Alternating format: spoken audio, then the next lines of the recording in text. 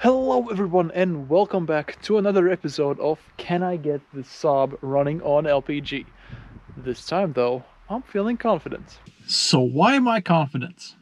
Well, last time, after I shot the video where I replaced the air filter and cleaned the mass airflow sensor, the next day I went ahead and searched for those two LPG filters.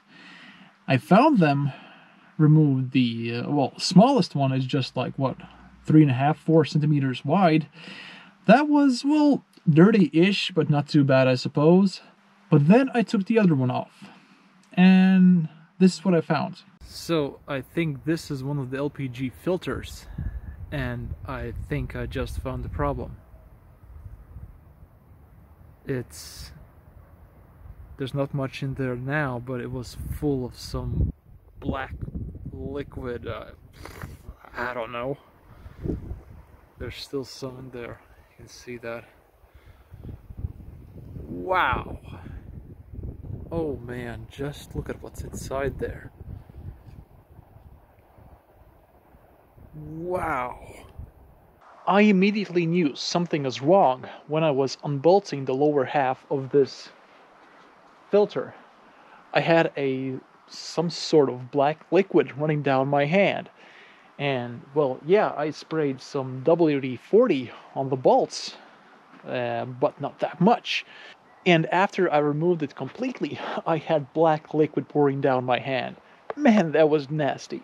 After I removed the filter, I could see some sort of gel-type black substance on the bottom of the filter, and it also had some sort of black flakes of whatever that thing was.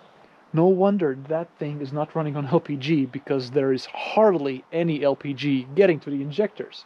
I wonder, has that thing ever been replaced? I mean, as I have said earlier, I am by all means no LPG expert, but it's just liquefied petroleum gas. How come it's that dirty? And so, just to show you where the filters are located on this Saab, this small little thing is right there. And it took me about, I don't know, 3-4 minutes to remove it, even though it's just 3 bolts. The problem with that was that I first had to loosen the bolts one by one slowly to drain all the LPG that was in the system. And there was a lot, even though I have closed the tank. And this nasty little thing was tucked away right down there. Man, getting that thing out was a pain. So, got new filters here, both of them. This small thing is worrying me though, because when you take a look at the old one, there's a hole down here, but not a hole on the top. The new one has a hole down here, like the old one, but also a small hole up here. As I said, I'm no expert, but is that how it's supposed to be? I don't know. The guy that sold me this said, well, they are like that. Well, this one isn't, so... And then there's this thing. It's interesting because on the picture here, it seems just like the one that was inside the engine compartment. But when I take it out, it seems a bit different. These inlets and outlet tube is straight, but on the picture is more angled. Oh, I get it. You can rotate this. Okay. Alright, let's go ahead and install these, and hopefully we can finally get the Saab running on LPG. Alright, everything is back where it should be, well, more or less. But God above, maneuvering that thing back in there was crazy. But yeah, got it in there, everything is hooked up. Although, I am using the old, what's it called? Liquid phase filter? Because, as I said, the new filter has 2 holes, and I'm not sure whether I can use that. And yes, I am well aware that I shouldn't use a old filter, but I don't think it was that dirty, and yeah, I'm not sure about the new filter. Well, I hope it still works. Let's see. All right, here goes nothing.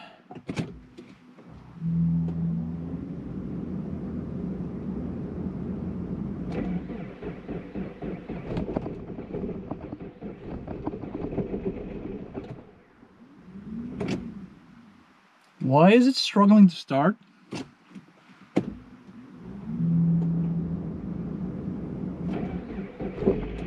There we go. So yeah, it is going to take a minute before it switches to LPG. Hello? Oh, crap. Yeah, well, it switched and died immediately. Well, I don't see any leaks. And the tank is open. Let's give it another shot. Why? Why are you stalling out? Okay, so this is what's happening now. Now it's on gasoline. I'm gonna rev it to, let's say, 1500 or 2000 RPMs and switch it to LPG.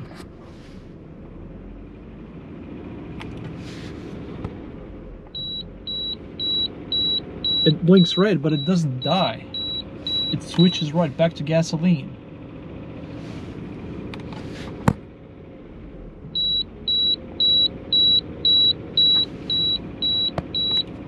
Can it be that the little filter is so clogged that it's not getting any gas through? I mean, well, yeah, but it didn't seem that dirty. Right, so on a stupid level, from 1 to 10, what I just did was a solid 15. I'm gonna try to run the car one more time on LPG. If it does run, I'm gonna tell you what I did. If it doesn't, I won't.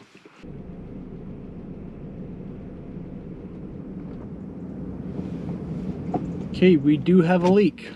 I can already hear it. Where though?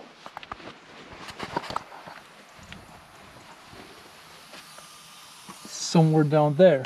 All right, another day, another attempt. So what happened yesterday? That stupid thing, what I did was I put the liquid phase filter, that one, the wrong way in. I know. So there was no gas supplied, of course, in the engine stall. I switched that, and when I tried to start it, as you noticed, I had leaks over here and over there.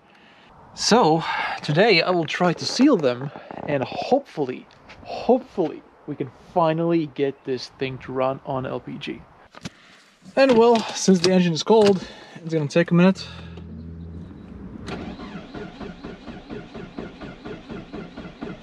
Hello?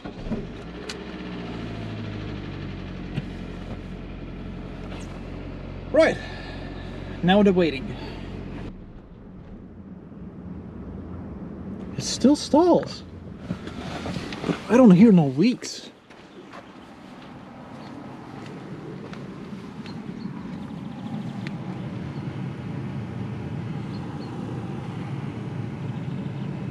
Okay, let's try one more time.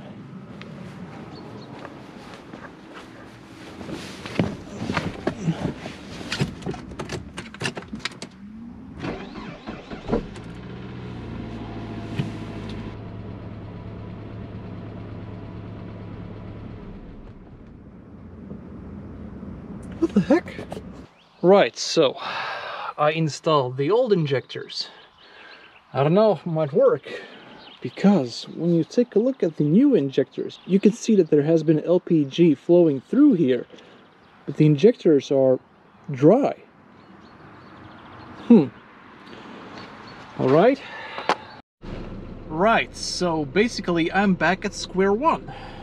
So, I'm gonna rev the car back to 2000-ish RPMs, like so, and I will switch to LPG now.